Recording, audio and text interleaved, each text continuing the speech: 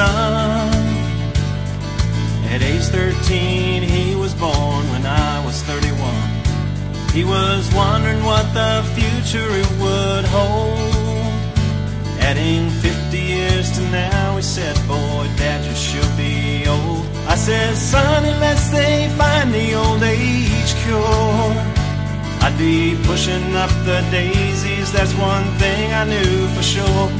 Then his next few words, they took me by surprise. With a confidence he showed to me, it opened up my eyes.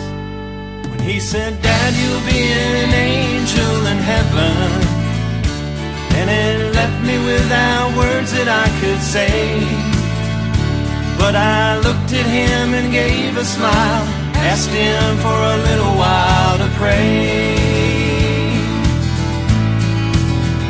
You see, I wanted him to really know how much his daddy loved him so. Tell him if he ever lost his way, to ask Almighty God above to send him down his Father's love. Know that we would meet again one day. One day.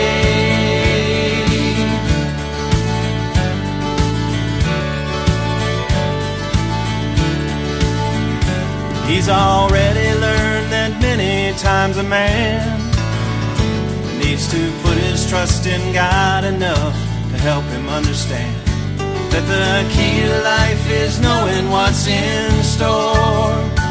When you've lived it well, and you can tell when you get to heaven's door that you're taking something with you when you're gone. It's all the love you share from those who care, have been there all along. Like the other day, I'm with my oldest son, and his words to me said, thankfully, be there when I'm gone. When he said, Dad, you'll be an angel in heaven, and it left me without words that I could say. But I looked at him and gave a smile, asked him for a little while to pray.